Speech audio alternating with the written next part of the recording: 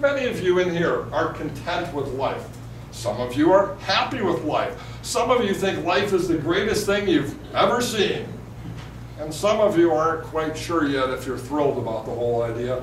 And there are a couple of people in here right now who know that they're just not satisfied in life and don't really like it very much at all. Anytime I have a room with 20 or 30 people, I'm going to have a little bit of both in the room, and somewhere in the middle, most people are probably going to fall.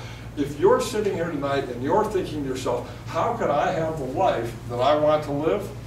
Look at these needs and ask yourself this question: which ones are not being met? Or how can I more effectively meet my needs? Now, the pie graph here is really pretty simple. Notice all slices of pie are the same size here. What that represents is the healthy person who's meeting all of these needs in each area of life. But here's what happens with people. Here's why people become dissatisfied with life. They get really good at meeting the needs in one area. See that big fat green one there? But they neglect to meet their needs in another area. And guess what? That pie, screwed up. It's not a healthy piece of pie. If this was a wheel, we couldn't really roll this one down the wheel because it would be lopsided. And so the question for all of us is, and that's why I like this little handout. I like this handout not because every class needs a handout. I like the little handout because I can look at it and try to figure out, wow, where are my needs not being met? And then ask the next question, how can I begin to meet those needs? Well, NLP gives us some tools for meeting our deepest needs. And there's a pattern on page 2 of the notes that I passed out that is actually a little mini program you can run to help you meet your deepest needs. And the first thing to do is to identify any unfulfilled or neglected needs. And then take a trip in your mind to an experience or time in life when those needs were being fulfilled. I'm a firm believer, instead of telling my clients how to do something, I'm going to ask them how to continue to do what they used to do correctly. It's a lot easier to teach let a dog draw from their old tricks than to try to teach them new tricks. And then to identify the behaviors, emotions, relationships, or spiritual actions that they were engaged in at the time. And then move it to the present, asking themselves, what was I doing then that I could be doing now? And make a decision to take one action then this week. And then to associate it in that new feeling by seeing yourself as you know you will be. And if we can future pace, if we can see ourselves as we know we can be, we will be that. And so, by intensifying that wonderful feeling and then moving from here into action, by the end of this week, any areas of life that you have not been meeting those needs are areas of life where you will be meeting those needs. Now, I can just teach this, so I can go through it and say, isn't that cool, isn't that cool, isn't that cool, isn't that cool, and you guys will probably think that's cool. The power of suggestion. But when you experience, you'll see that it really is true. And so I'm going to take a couple minutes before we talk about the next area, which is the importance of modeling, and I'm going to guide you through this process. So take in a breath and close your eyes. Sit in the chair. This will take probably 3 minutes, maybe even 2.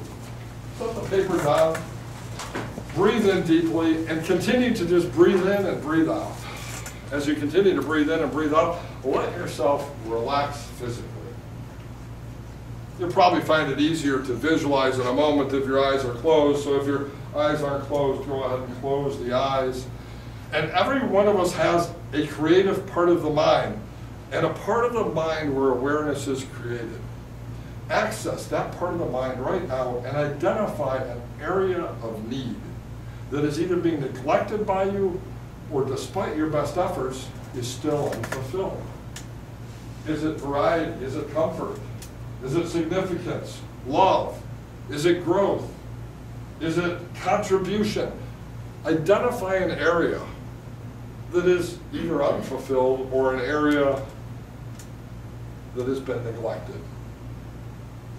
Now think back to a time in life, maybe it was recently, maybe it was last spring or last summer or last year or even 2 or 3 years ago. Some of you might have to go back 5 or 6 or 10 years. But think back to a time when that need was being met, that need for comfort, or that need for love, or that need for connection, or growth, or contribution, or variety. And now think, identify, think about the behaviors that you were doing at that time. What emotions you experienced at that time.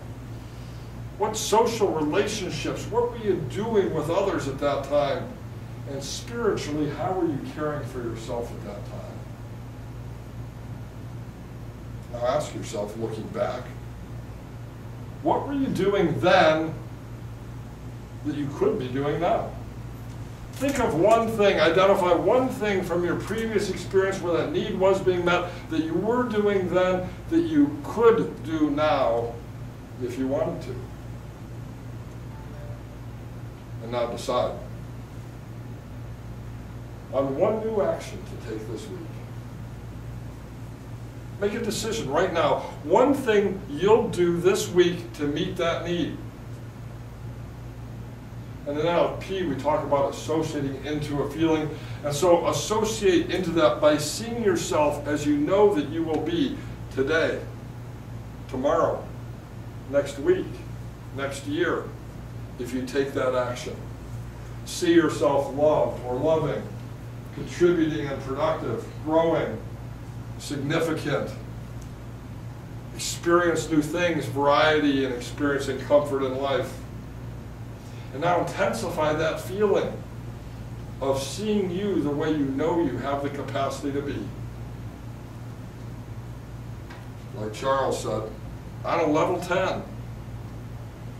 And create that state now. And now, open your eyes. Take in a breath. Feel fantastic. In any NLP pattern, the last step is test it. How are you going to test it? Tomorrow, I want you to ask yourself this question. Did I do what I committed to doing? And how do I feel after doing it?